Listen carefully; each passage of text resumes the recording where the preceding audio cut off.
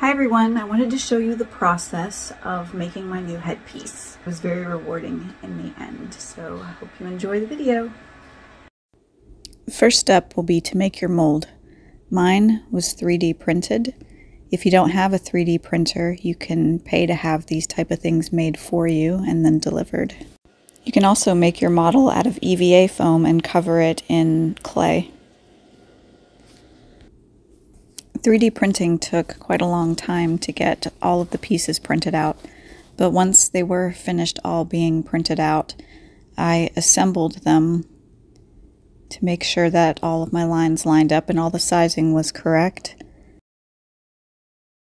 I bought Gorilla Gel Super Glue, and then I super glued all my pieces together, and then I used white duct tape to hold them all in place while they dried.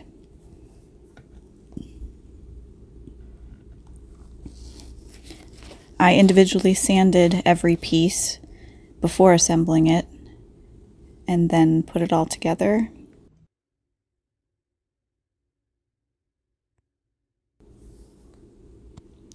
I used this Bondo filler glazing and spot putty to fill in the cracks. It's a really nice medium that will fill in all your 3D prints really smooth, and then you just sand it. I did quite a few layers filling in the cracks and filling in spots.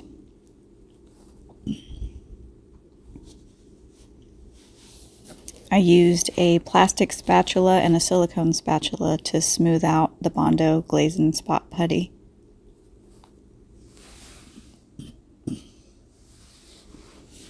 I would wait for each layer to dry, and then I would sand it down and then add some more. You want to add enough that it makes it nice and smooth, and make sure you have no cracks, and let each layer dry completely before you start the next. I then primed everything with just some regular primer. I like to get a primer that is not too inexpensive, because you want something that's going to fill in cracks and gaps and that's easily sandable. And it was cold out when I was assembling and painting everything and sanding, so I had to use my hairdryer quite a bit to keep it warmed up. I then used hot glue and my glue gun to put on the remaining pieces, which are just the lekku. I wanted to use hot glue so that way if I needed to break the lekku off while I was removing my headpiece, that it would be easily done.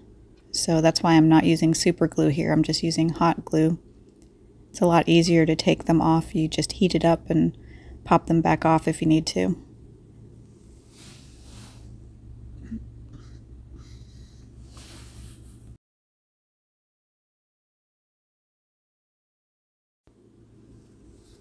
So once I got all my hot glue on there, I made sure to line it up. If it doesn't get perfectly lined up at this point, you can heat it up with maybe a hairdryer. Don't use a heat gun though, not on plastic prints.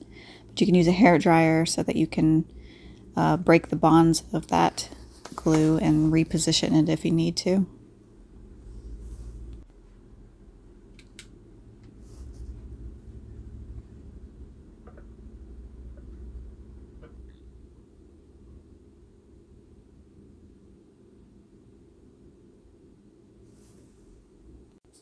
I made sure to use plenty of hot glue. If it leaks out the sides when you squish it together, you can always just peel it off.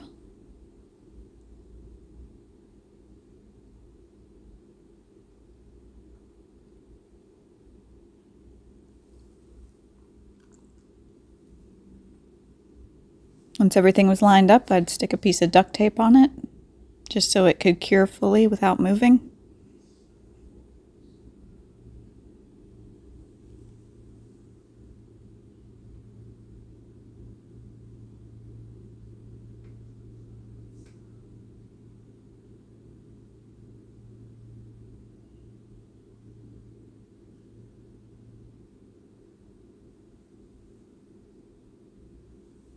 Definitely take your time and make sure that you get everything lined up perfectly.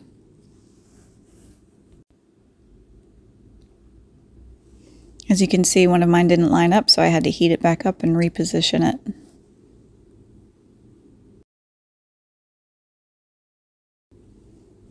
I am reattaching the back lekku because when I wasn't looking, it slid off the table and popped right off. Alright, so on to paint. I have a few coats of primer on here, and now I'm using my acrylic paint to go over it and just add some texture. I'm using yellow because I had a bunch of yellow paint, so you can use any color you want. Just I don't recommend using white because you're going to want to be able to see that what color your model is when you go to put the latex on. So now I'm referencing some pictures for Ahsoka Rebels, painting on the stripes in brown, like just because I had plenty of brown paint, that's why I used that color. It started giving me Pikachu vibes when I started painting it. But this is just cheap acrylic paint that I'm using. The yellow is flat, the brown is satin. Now that all my stripes are done, I'm going to go make sure that they're to my liking, and then I'm going to add a flat light brown over top. This step is going to add like a dimensional look to the finish of my latex headpiece. And there we go. My model is all finished and it's ready to start the first layers of latex.